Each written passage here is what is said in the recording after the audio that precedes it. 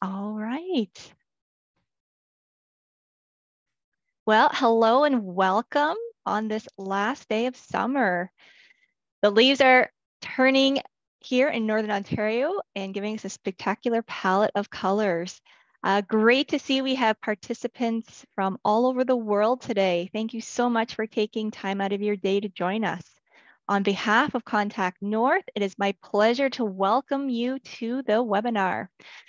The webinar today is the future of learning technology, 10 key tools and methods. My name is Sarah Govro, and I'm the director of Teach Online and the online learning news at Contact North, and I will be moderating this session today. I'd like to start off with a provincial land acknowledgement, respectfully acknowledging that Contact North's work and the work of our community partners takes place on traditional Indigenous territories across the province. We are grateful to be able to work and live in these territories. We are thankful to the First Nations, Métis, and Inuit people who have cared for these territories since time immemorial and who have continued to strengthen Ontario and all communities across the province. Thank you. Okay, before we begin, just a few housekeeping items. The chat is open. Just remember to select everyone on the pull down menu so everyone can see your comments or questions, or sorry, comments. But if you do have questions, please enter them into the Q&A tool. You will find that tool at the bottom of your screen, and there will be some time perhaps at the end of the session to address those. You can upvote questions, so that's the little thumbs icon found at the bottom of each question. And if you click on that, it just means that that question resonates with you, or maybe you have the same kind of question, and that will bring that question right to the top of the list. I would also like to point out we do have closed captioning or live captioning. You can activate that through the closed caption tool at the bottom of your screen. Once the webinar is finished, I will post the link to the recording as well as the presentation slides to teachonline.ca, and I'll put that link in the chat momentarily. It will also get emailed to you in about 24 hours through our Zoom system. All right, on to the main event. I would like to introduce our speaker today, Stephen Downs, Research Associate at Contact North. Welcome, Stephen, and thank you so much for joining us. Hi, thanks. Pleasure to be here. Oh, and we've lost Sarah. So I'm still here. I'm still here. Okay. Okay, it's just your photo has appeared instead of you. Okay. Shall I start then, or did you have anything else you wanted to say? That is it. The floor is yours. Okay, thanks everybody. Welcome to this session. It's a pleasure to be here with you. I'm going to share my slides. Whoops, that's not how you do it. So that you can see my thinking in motion. And okay, and oops. Okay. Oh, my presentations always begin with a little bit of a mess. Okay, so today's topic is the future of learning technology, 10 key tools and methods. It's going to be focused mostly on technology and mostly on technology trends. I know that there's a whole bunch of other stuff to cover. But I'm going to keep fairly narrowly focused. That said, the breadth of this presentation will be unfortunately staggering.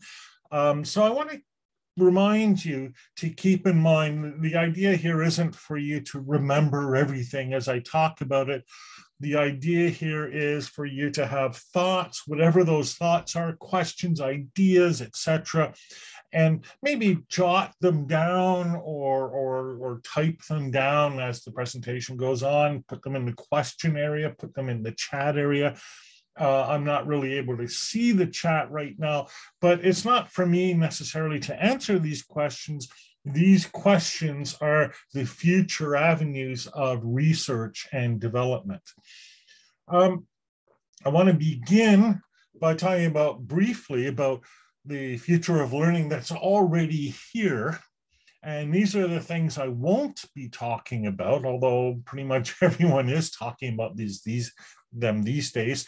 Artificial intelligence, the tools we have for analytics, the tools we have for generating new content, deep fakes, all of that sort of thing. The tool we're using to produce the live transcription of this presentation, it's here now. And of course, there's a lot's going to happen, but it's not a future trend anymore. It's here now. The metaverse. Again, it's here now. It's not fully developed, and a lot of the things that I'll talk about in this presentation come from the metaverse and will apply to the metaverse. But things like virtual reality and augmented reality, these are technologies that are currently being used in a learning setting. I've done work myself developing and trying some of these VR and AR technologies, and there are widespread pilot projects and fully implemented systems today. Blockchain. Everybody's talking about blockchain. Again, many of the technologies that I'm talking about today are derived from blockchain, but blockchain is something that's here now. It exists, obviously, and it's beginning to improve. We have things like non-fungible tokens or NFTs. We have things like the Ethereum merge, which converted the Ethereum blockchain to a new kind of energy efficient system of records, etc. Again, a lot of pilot projects. It isn't fully deployed, but it's not the future anymore. It's here. So these are the things that I'm not talking about. What I am talking about is where the future will go. And we can draw some lessons from the recent pandemic that we just experienced. For example, the pivot to online learning that we experienced and that we're still experiencing today with, yes, yet another Zoom presentation. It was in many ways flawed, but it was flawed in ways that helped us learn about how we really do want to do online learning in the future. As well, the pivot to remote learning exposed issues of equity and access, diversity, equity, inclusion. These things came to the fore, and we saw how existing educational systems and existing online systems are not serving all populations equally well. I live in rural Ontario, and it wasn't until the COVID pandemic that internet service providers got serious about providing broadband internet out here. So all of these issues now are in the balance as we move toward the future. We've got the existing technologies of blockchain, AI, metaverse. We've got issues of pedagogy, issues of access, and more. And then we have these future tools and methods.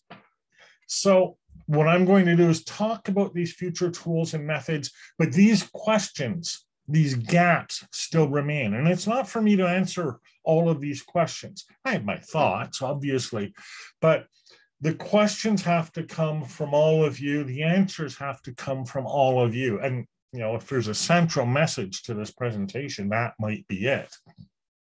So what are these 10 things? Well, the first one is the web of data.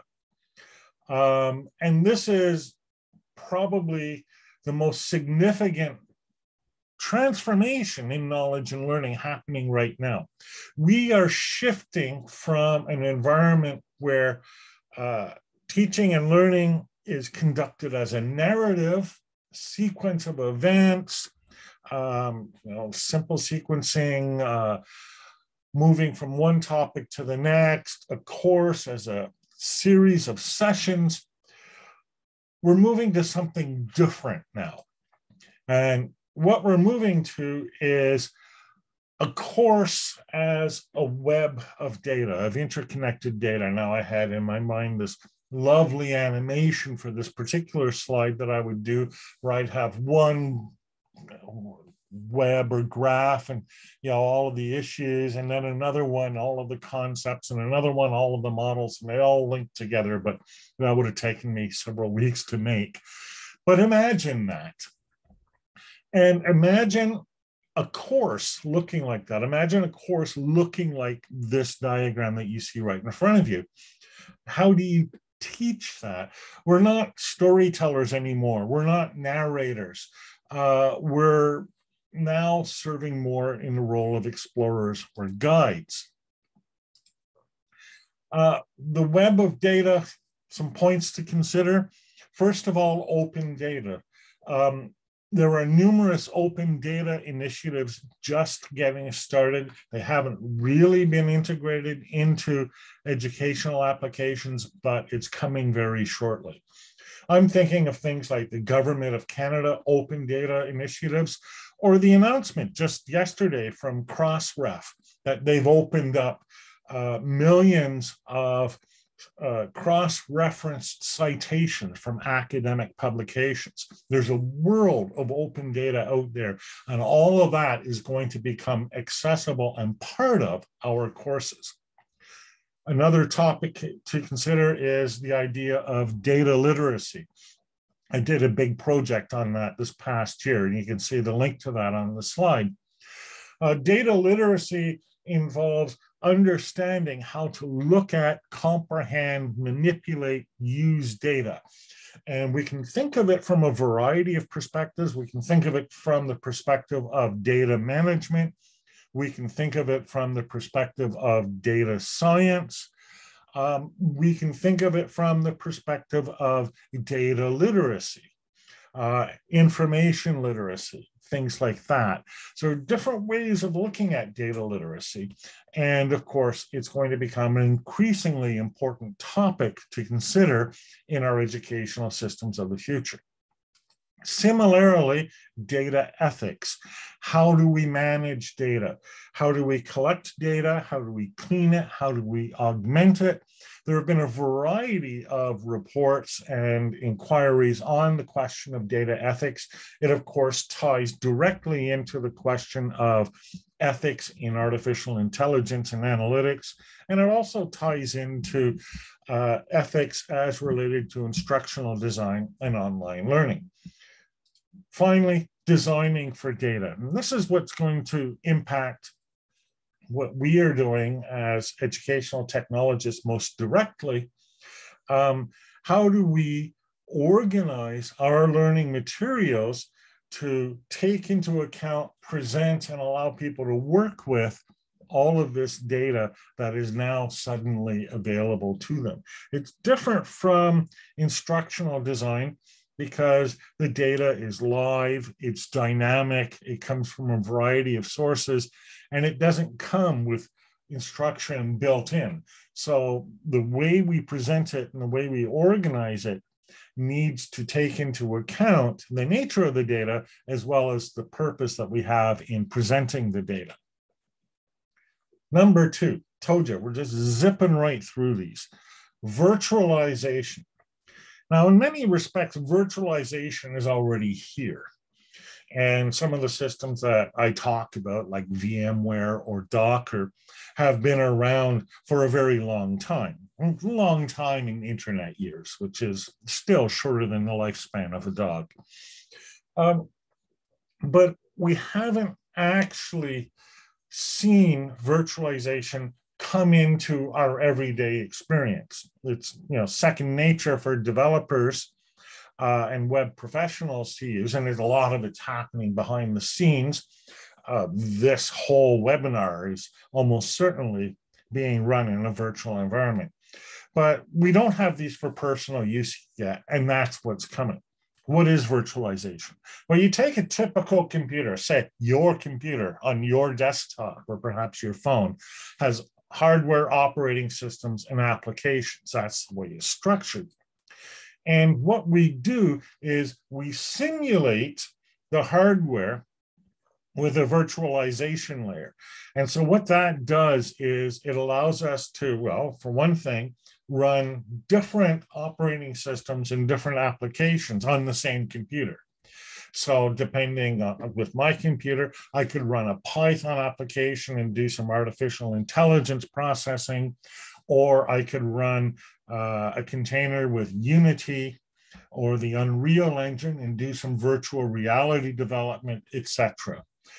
It also allows us to take these images, once I've created an image, and run it on many different hardware platforms. So I create an application fully configured with all of its data in it once, and then I can share that with 10, 100, 1,000, a million people. So this image can run not just on my computer, but on your computer, your neighbor's computer, etc. So these new kinds of resources, these new virtualizations, allow us to redefine what we mean by textbooks or learning objects. In fact, it doesn't make sense to use a textbook anymore. And just as an aside, I don't know why people still write books. I honestly don't. When they could be doing so much more. Instead of simply getting a sequence of text, a student can access a complex computing environment already pre-configured with activities, access to data, etc., built right in. So, for example, they could work with an online interactive map with real-time traffic and weather data. Oh, yeah, just like Google Maps, but as a learning resource. Or they can build their own resources. Virtualization has allowed us to develop entire development environments specifically tailored to allowing people to build an application without having to install all of the material that they need, including text-based code, etc., on their computer. Here we have what we call a no-code application development studio. And we can see what's happening here. They're just dragging and dropping elements of their interface, or they can also drag and drop data sources or resources, animations, whatever. And they're building their app, and they're seeing their app appear in a virtual environment on the right-hand side of our screen here. Number 3, graph. Again, it's an old concept. It's a very old concept. It's already here, but it hasn't really hit us yet. And let me draw the distinction for you. If you're still using things like MS Word documents or PowerPoint slide presentations or even Excel, you haven't plugged into the graph yet. The graph is a network of things that are connected together. And there's a change of thinking that we need to have away from standalone documents and toward a whole set of interconnected entities. And it's a hard mindset to achieve, and until it's actually working right on your desktop, it's very difficult to imagine it. But we already use the graph in many ways. For example, your social graph connects you with other people, and you already think of people and populations that way. You don't think of people, well, one person, another person, and another person. You think of groups, communities, networks, etc. You think of people as though they were a graph. A hash graph, we'll talk about that later, connects hashes. And we can think of all kinds of other graphs. I didn't create a whole bunch of slides for those. A cricket graph connects crickets, a neural graph connects neurons, etc., etc. Graphs can be of different types. For example, a graph can be directed or undirected. An undirected graph The connection can go both ways. In a directed graph, the connection only goes one way. This is important. Time is a directed graph. It only goes one way. That becomes really important in a lot of network and data processing. I won't get into those, but trust me, it really does. Graphs can also be cyclic or acyclic. In a cyclic graph, you can create loops in the graph. But in an acyclic graph, everything eventually flows to one point, or everything flows. You never go back to where you began.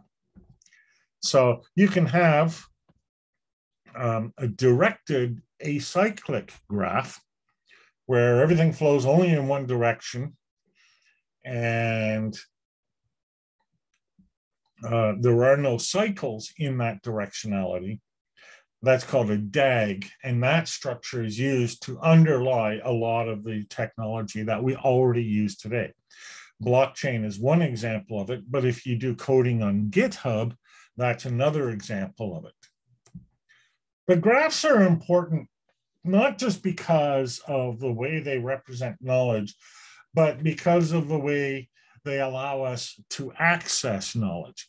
Not simply as a collection of facts and statements, but rather as patterns that we can see. What you're looking at on the right is a graph.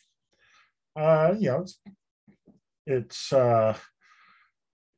cyclic, it's undirected, but still the properties change as the distance between the different entities in the graph changes, in the different entities in the graph change, but we perceive movement in that graph. We see phenomena that emerge from that graph. So graphs enable the possibility of pattern recognition. And pattern recognition is an important component of knowledge and learning. As I said, graphs are everywhere in modern technology. We just don't see them yet, and we certainly don't think of them yet. And I can speak of that from personal experience, how hard it is to go from a world where I just write text in a Word document, or maybe I write computer code in a text processor, to a world like GitHub, where all of these things are connected in a graph. I've got versions, I've got, well, they don't call them masters anymore, but the main branch, we have commits, we have saves, we have blobs, tags, all of that mess that is a way of representing software. But what GitHub allows is, well, for many people to work on the same code, for the code to be maintained consistently, for us to be able to roll back to an earlier stage in the code, for us to incorporate documentation in the code. This kind of process now is also being used for web pages, Git books, and a variety of other types of content in addition to software. Blockchain is a graph. At its heart, it's a directed acyclic graph enabled by cryptography, but at its core, it's a graph. And to understand blockchain, again, chain sort of makes us think of sequences, but really we need to think of it as a graph. Neural networks, which is the core of artificial intelligence, that's a graph. Different types of neural networks, different types of machine learning algorithms are different types of graphs with different properties, things like activation functions for each individual entity, connection weights for the connections between the entities, etc. Graphs allow us to produce the fourth item on my list, distributed resources. This is an interesting concept. It's a hard concept, but it's going to become increasingly important over time. Now, we already have, to a certain degree, distributed resources. There are things called content delivery networks out there now that many websites use.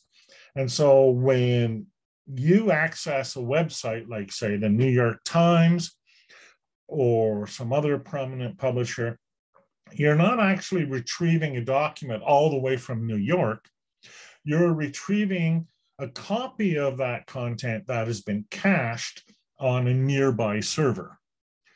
Obviously, you can see the advantage of that.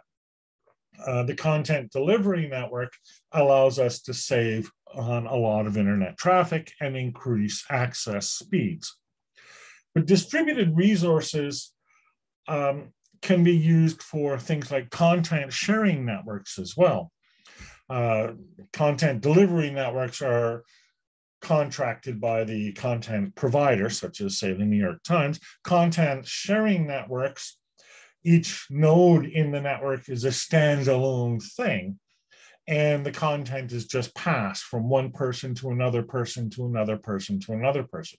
You get the same result, many copies distributed across the network. And really the major difference between them is in the ownership and the legality. Now, the question is, how do you find a resource on a distributed network? And there's a technology called content-based addressing or hash addressing that's used to identify a particular piece of data. Suppose the New York Times publishes a story and puts it on their network, and then it sends out a link to that story. Well, we could look for it by location, and that's the way a lot of these systems work. There's an awful lot of overhead involved in that. Or we could look for it based on what the content actually is. And the way you do this is you take the original, what we call a pre-image, some text perhaps, or an image or a web page or whatever, run it through a hash function, and out the other end pops a digest, a cryptographic hash. Now, these hashes are unique for each piece of content. So the hash can be used to find the content. You simply make a request to a server on a distributed network. Do you have this hash? If they have this hash, they send you the content. And you can tell that they sent you the right content because you run the content they sent you through the same hash function to get the right result. So distributed web content protocols are in pilot phase right now. They're not widely used. They're inefficient, they're slow, they're clunky, there's a lot of overhead, a lot of the tech doesn't work, but they're becoming more and more important. So you have protocols like GATT or the Interplanetary File System and others that use content addressing. So what happens is you make your request, you request it from the nearest node in the network. If the node has it, it sends it to you. If it doesn't have it, it passes the request along to other nodes. Eventually, it reaches the node that has it. The node that has it sends it to the other node and sends it to you. And that way, you're getting the content from the nearest node in the network that has it, and the content itself spreads through the network. And the more popular it is, the more it will be spread through the network. So there are many uses for distributed resources in education. I developed something I called Content Addressable Resources for Education, or CARE. Maybe not the best choice of acronyms in the world, but the idea, of course, was to create educational resources, and instead of using things like licensing or repositories, etc., in order to make these resources widely available, I made them content addressable. I put them on something like IPFS. So once they're out there, they're spread out through the network. The fact that they're out there is what makes them open and accessible.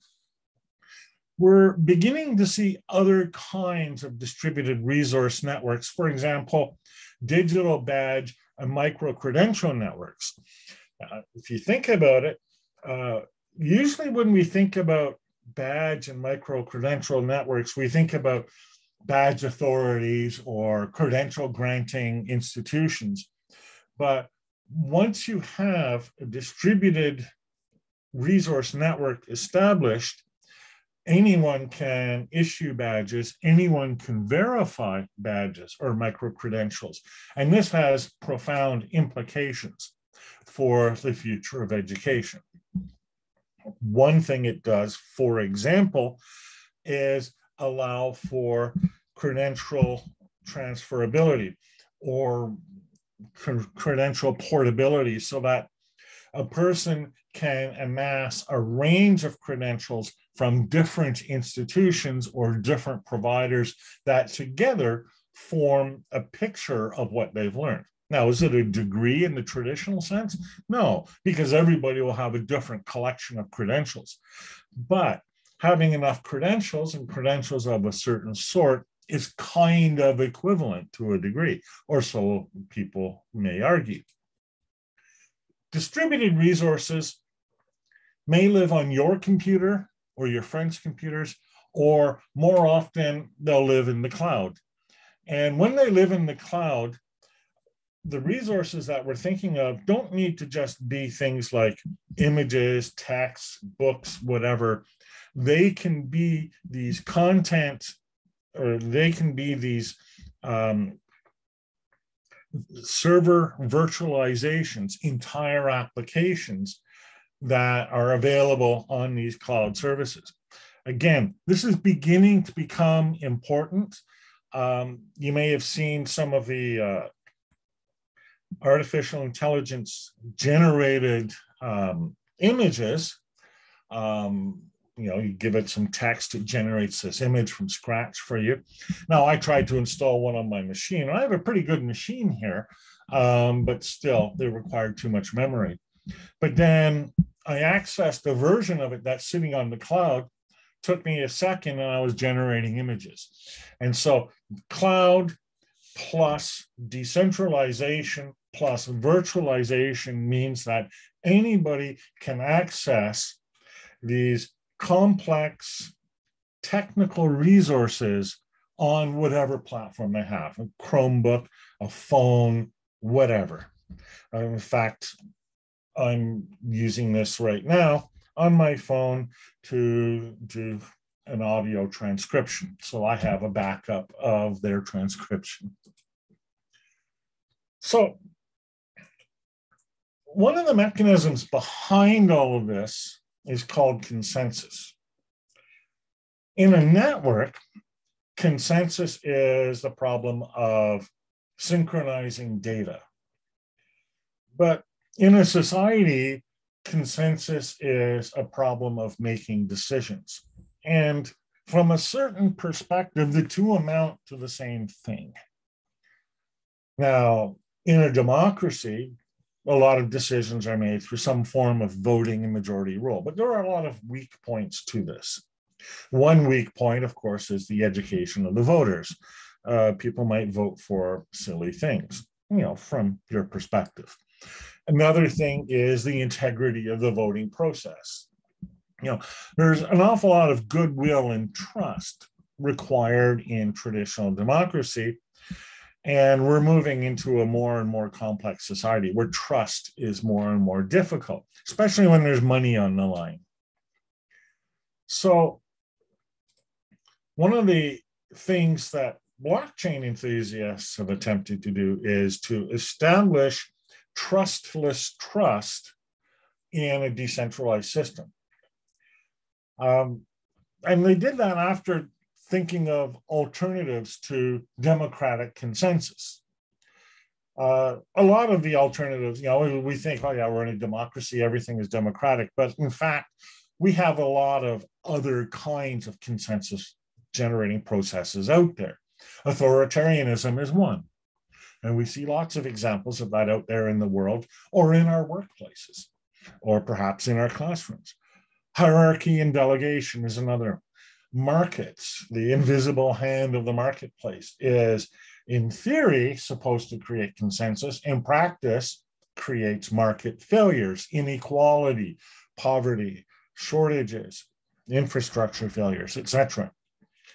Rumor and innuendo, fake news are ways of creating consensus, and anarchy,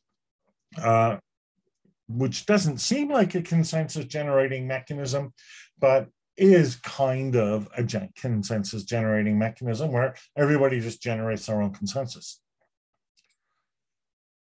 What has transpired over the last 30, 40 years is the development of a host of what are called consensus algorithms.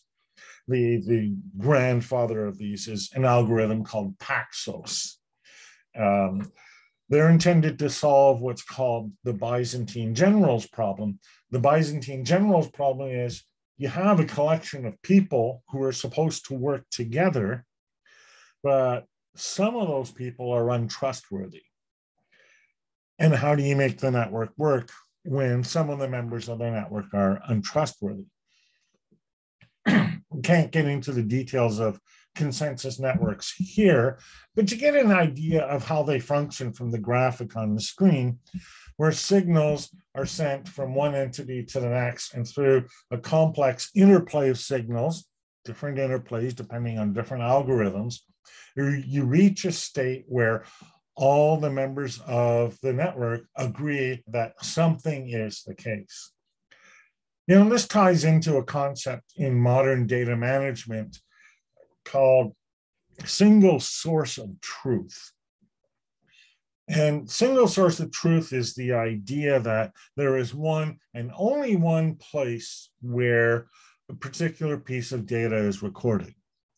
And one of the things that data analysts do when they go into a company, and we've done that at NRC, is look at their data management system and ask, how do you determine that such and such is true? And that problem is magnified in a decentralized network. But as we come to grips with this, and as we depend more and more on single sources of truth in distributed networks, our idea of community begins to change as well. Community is, seems fairly obvious, defined by membership in a network. You can belong to different communities, different networks, and maybe one overall social network consisting of all of society, or all of society as defined by the government, whatever. Membership in that network is based on agreement with the consensus protocol. If you don't agree with the protocol, that's fine, you're not part of the network. But if you do agree with the protocol, then, however limited your involvement, you are part of the network. These networks depend on the concept of single sources of truth, and the consensus protocol defines what the members agree is true, or how they actually come to that agreement. Now, in blockchain, we have very inefficient methods like proof of work, or more efficient methods like proof of stake. There may be proof of authority, or proof of ownership, or simply plain old trust. That's possible. All of these different ways of defining truth are ways of defining communities. So we have a new type of community emerging, community as consensus, as opposed to, say, community as people who live in the same place, or community as people who happen to be stuck in the same classroom. The adoption of new learning technologies is going to need, in my view, to take into account these new forms of community and promote new literacies, enabling students to thrive in them. Again, there are many different ways of creating community. People talk all the time about collaboration, and yeah, teams, collaborations, unions, that's part of them. But there are many alternative kinds of community based on alternative ways of establishing consensus, cooperatives and networks, or again, in the world of blockchain, distributed autonomous organizations where consensus is defined by a computer algorithm. Yeah, there are issues with that. 6, digital identity. Right now, we live in, well, password hell. I'm sorry to be so colorful with my language, but that really is what it is. The only thing that's worse than that is two-factor authentication, where I can't even type my password in. It's going to send me a message on my phone or some such thing. Or maybe I have a token or something. Well, sooner than you think, I think, passwords, etc., will become a thing of the past, and identity theft will become, in an important respect, a thing of the past. And our attention will shift at that time from how we prove who we are, and think about how much attention in the educational space is based on how we prove who we are, and more toward how we define ourselves online. So, what's coming? New secure identities backed by decentralized identifiers, DID. Now, that's actually already a World Wide Web standard. You can look it up at the URL there. You already carry sort of like DIDs, proprietary, siloed DIDs in your devices. If you use your phone to make payments, for example, or if you have a chip credit card, any of these things is a digital identifier. But when things become really interesting is when these become one single network, one single graph, so that you can use your digital identifiers the same way you use your wallet today to contain your identifiers from all manner of different providers. And you have relations with different entities, the driver's license people, the blood donation people, the credit card people, your bank, Canadian Auto Association. I'm just thinking of all the things that are in my wallet. And that's what we'll carry with us in the future. What will the physical form be? Well, open for a question. Could be a chip in our hand. I don't know if we want that, but it could be. Could be on our devices, could be in jewelry. There's probably going to be as many varieties as there are people. Now, these secure identities backed by decentralized identifiers create verifiable credentials, and they'll be issued and verified in a distributed network. All of that technology that I've been talking about can and will be used for credentials. And here's an example of one. They're using a public blockchain. They don't have to use a public blockchain, but they are. You have the issuer, like the academic institution. You have the prover, who's the person, the student who wants to prove that they actually did pass the course. And then the verifier, who takes the proof offered by the prover, checks it against the blockchain where the credential was first submitted, and verifies that it's true. Notice, once the credential has been issued, the prover and verifier can work on their own without referencing back to the issuer. That creates some resilience in credential networks that doesn't exist today. Institutions close, they go out of business, credentials disappear. That's why it's so important to ensure that they don't close right now. But in the future, where anybody can be an issuer, you have chaos unless you have permanent records of credentials. But now these new robust kinds of identity raise all kinds of questions. How to identify yourselves? Who controls access to these credentials? What does this digital identity look like? And on and on and on. There's a whole host of questions. And these are the kind of questions that we're going to have to grapple with, not just as individuals, but also as educational institutions. Think about how we create a digital identity. Already out there in the advertising world, there's a thing called identity graphs, profiles of you.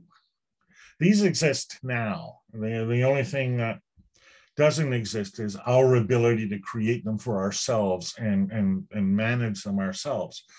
But what happens out there in the world is there are systems ingesting billions of events, all of your Facebook posts, all of your Twitter tweets, your website, your work history, stuff you've put in on LinkedIn, your credit history, etc. And these are put into a machine language or a machine learning model. In other words, they're put into a big graph. That graph is constructed, all of the connections are made, and then these agencies look for patterns in the graph, patterns that we might not even have thought of. You know, we think of demographics, we think of where, you know, what nationality are you, where do you live, what language do you speak, what's your gender, etc. They're looking at patterns we can't even name, and these patterns exist because they are relevant from the perspective of advertising and marketing. Well, how do we control that? How do we influence and manage our own digital identity? And what role do academic institutions play in creating a person's digital identity and helping them manage their digital identity? We need to change the way we look at things, right? And whoops, that was supposed to be an animated GIF with them all waving, but they're not waving. So I'm disappointed in this slide. In this new data-rich world, we are the content. All of the graph stuff, all of the virtualization, all of the data ultimately is about us and how we interact together, the things we need to know, the things that we consume, the things that we make, where we live, why we live the way we live. And there's a movement, sometimes called indie web, sometimes called Web3, sometimes called sovereign identity. It has many hats and many forms, where we are taking care of our own content, where we are managing our own content. Now, nobody can own all of the data about themselves entirely, because all of the data about ourselves, or virtually all of the data, involves some kind of connection between ourselves and some external thing. It's all in a big graph. And so the question is, how much influence do we have over that graph? We'll come back to that. I'm going to jump a bit and look at creative experiences. So much of education currently relies on independent methods, right? We tell people about things rather than having people do things. We use reading, lectures, videos. Even this presentation, I've tried to give you more of an experience by creating the animated GIFs, but imagine how poor it would be without the narration behind it. So again, still indirect experiences. In the future, and indeed even today to some degree, education becomes a case where instead of delivering content, the teacher models and demonstrates successful practice, and the student tries to emulate that based on what they experience. In other words, learning becomes immersive and experiential. But it's not just about doing things in a virtual world. It's actually about creating and designing things in a virtual world or in the real world. The creative experiences can take many forms. It can be open working. I have an example of that. I have a playlist on my YouTube channel called Stephen Follows Instructions, where I take some set of instructions, install this software, create this application, whatever, and try to follow the instructions with hilarious results because the instructions are very often bad. Job shadowing is another way of doing it. Apprenticeship, mentorship. You can think of a wide range of immersive creative experiences. The whole idea here is to get the direct experience rather than to be told about it or learn about it secondhand. More and more people are doing things in these virtual and online environments and doing it openly and sharing this with their network of friends. We see this already in gaming a lot, and pretty much only in gaming, where people are playing their game and streaming it on Twitch, and you see the person, they're doing a running commentary. I've done a whole bunch of those with a video game called No Man's Sky. I didn't put on the link because unless you're really into No Man's Sky, you probably won't like it. But the idea here is that we have tools today that allow us to work and do things and also share the experience. Twitch is what we're looking at here. Open broadcasting system is something that I use like. Even tools like Teams or Slack or Discord are ways of trying to make the work experience more open and more interactive. And all this dialogue, all of this interactivity takes the work and puts it into a context and enables learners to see it as a process rather than an artifact. I talked about recognition earlier. Being in this workplace environment or in this creative environment allows people to recognize things, much like the advertisers recognize demographics in ways that can't be articulated, in ways that can't be talked about, but in ways they can learn, so that you can see when a fish is well done. You can recognize when somebody has given you a good reception. You can feel the passage of time. These are ineffable kinds of personal knowledge, as Michael Polanyi would say. Leads us to recognition. Today, we rely on artificial assessment. We rely on artificial instruction. We rely on artificial assessment, like tests and exams. And I don't need to talk about the many flaws of such a system or the misuse of some of the current technologies that I've been talking about, like artificial intelligence and surveillance and the rest, in order to try to make these artificial assessments better. We're not going to be able to make them better, not to any significant degree. One way we can make them a bit better is in the assessment side. We used to assess them by hand. You know, it was manual labor. And I know because I have the experience of having a foot of marking on my desk, you know, measuring my marking in linear feet. And I'd start coffee in one hand, pen in the other, started my papers and marked them by hand. Not a very consistent and certainly not a very efficient way of assessing work. And so a variety of artificial intelligence technologies have come on stream. These exist today to automatically assess long form material like tests and essays and assignments, etc. And it's a recognition task. We put them into groups, you know, A, B, C. And sometimes we can explain why the AI made the decision it did. Sometimes we can't, and that's an issue, of course. But why are we automatically grading tests? That doesn't make sense. We need to refine these tools, and we need to refine them not for tests, but for actual authentic tasks. So we use AI to look at how somebody is actually, you know, an existing expert is actually performing a task, and then use that model in the assessment of other people attempting to perform the task. This has a variety of advantages. For one thing, it reduces the potential for bias because we're not working with signs and symbols and indirect signifiers anymore. We're working with actual, real, authentic practice. Does it eliminate the bias? Well, no. And that's something that we need to keep into account. But also, it allows anyone to perform an assessment. Yeah, it's like when you're sitting there watching figure skating, right? Yeah, the judges have their score, but you had your score too. And you're all working with the same, shall we say, source of truth.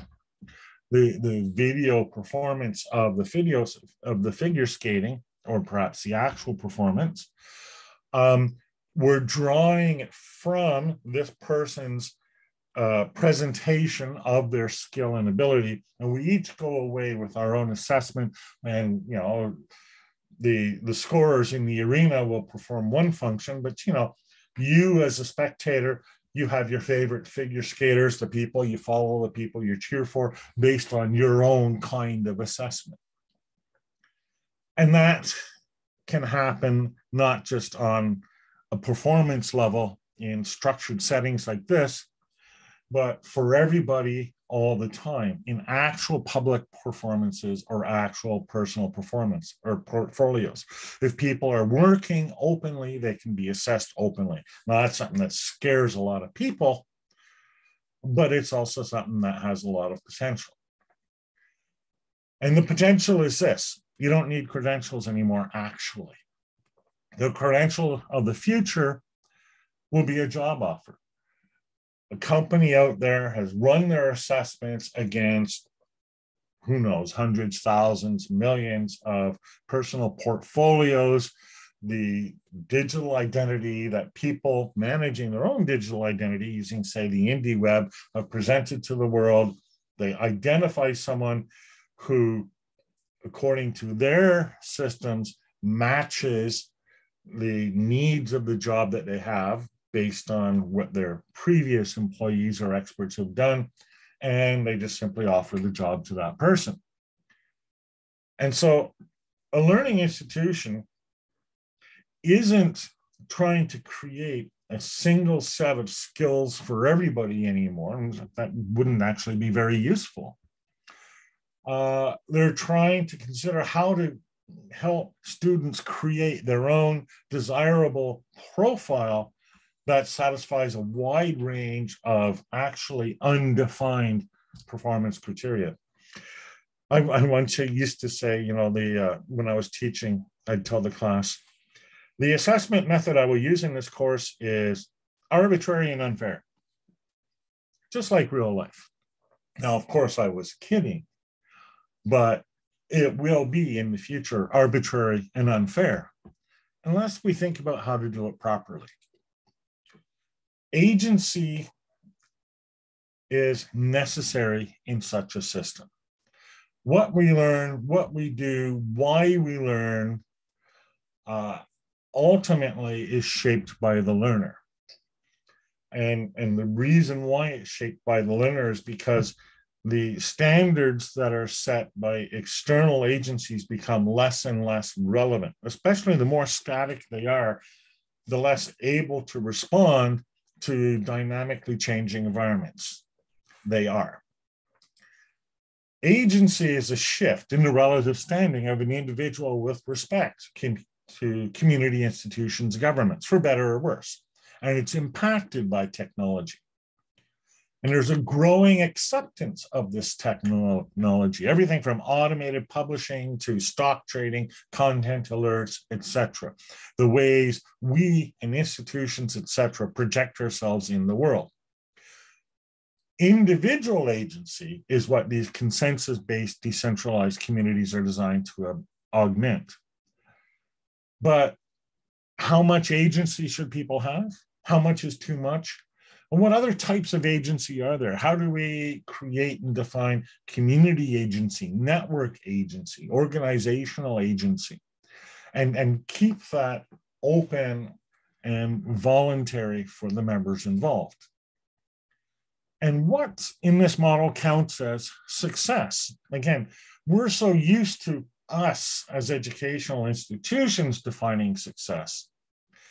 But priorities are going to be established by individual conditions and character and defined by a variety of elements. And so we need to be able to allow success to be evaluated by these wider metrics. And that's a tough call for educational institutions. All of this combines to create an infrastructure. And this infrastructure touches everything that we touch in our lives. And what happened in the pandemic and what's happening in new technological environments is that we're going through a reorganization of social infrastructure to fit these new priorities. So we're seeing everything from the great resignation to quiet quitting. All of these things are signs that we're looking for different priorities. And we've got tensions between things like anonymity, encryption, zero knowledge data, and things like accountability, resilience, security, robustness. Where does the Panama Papers fit in this? We're addressing gaps in our social fabric. We're addressing the need for greater individual and collective capacity. And we're at the same time trying to establish through things like single source of truth, resilience of our scientific and industrial infrastructure, including supply chains, including our news media, and a whole range of other related things. And finally, we can't escape the pressing and immediate concern of climate and environmental sustainability. So all of this together is the technological and I'm looking for that other word, but it's in the title, the trends of the future. And these form the framework for the questions that I think that we as an educational community need to be asking in the future, once we've dealt with artificial intelligence, the metaverse, and blockchain. I'm Stephen Downs, and that's my presentation, and I thank you for your time.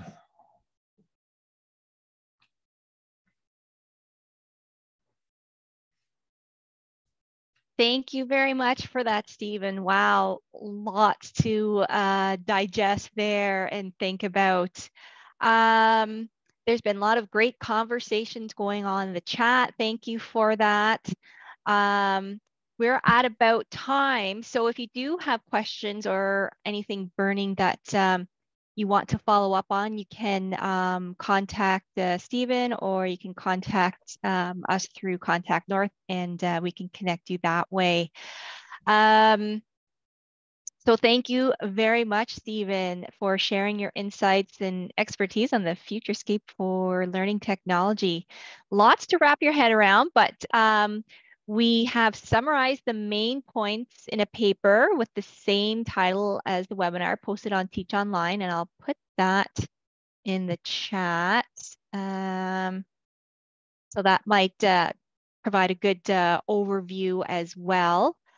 And a big thank you for everyone for joining us. I can see by the comments that are coming up that you found this session as fascinating as I did.